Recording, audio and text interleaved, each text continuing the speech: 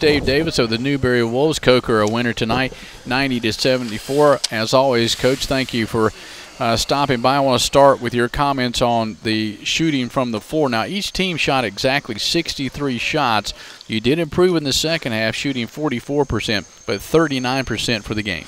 Yeah, you know, we haven't shot, this bad, but we did again tonight. I mean, we got great shots and unfortunately did not make them. I thought we did, a pretty good job getting on the offensive glass on our misses. It was just one of those nights, Gary, where just everything went wrong, basically from start to finish. Sometimes in life you have a really, really bad day. We really haven't had one of those. When we've lost, we've played extremely hard, and we played. Actually, we've played pretty well when we've lost basketball games, but tonight was just the opposite. I think you got to give Coker some of the credit. They had good pressure on us.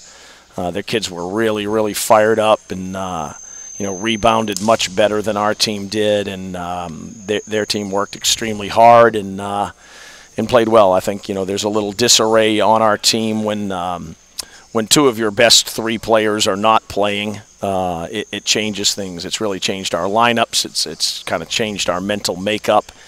And, we could have won 2 out of 3 games. We weren't winning tonight, that's for sure, but we certainly could have won at Lenoir-Rhyne. We certainly could have won and maybe should have won at Lenoir-Rhyne and at Brevard.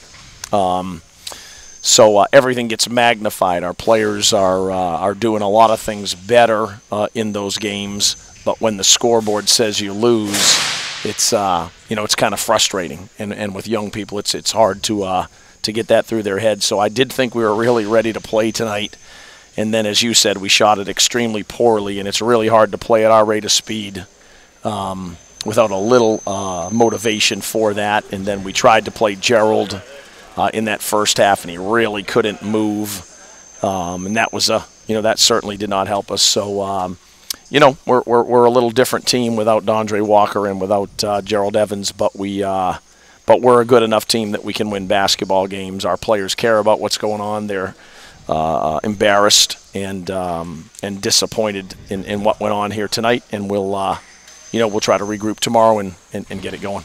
You have to play Carson Newman on Saturday. You mentioned frustration and embarrassment. Sports, as we all know, there are streaks. You're going to run into this during the season where you win 4 or 5, you lose 2 or 3. You've now lost 3 in a row. Yeah. So coupled with the fact you said the team is frustrated, how do you, from a coaching perspective, get them ready for Saturday?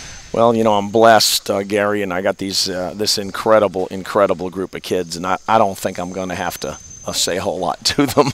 I think they are feeling terrible. They want to represent themselves, their families, our college in a first-class way, and know they did not play well tonight, but it is just one day, and we'll try to put this day behind us and start a new day tomorrow and see what we can make happen for Saturday.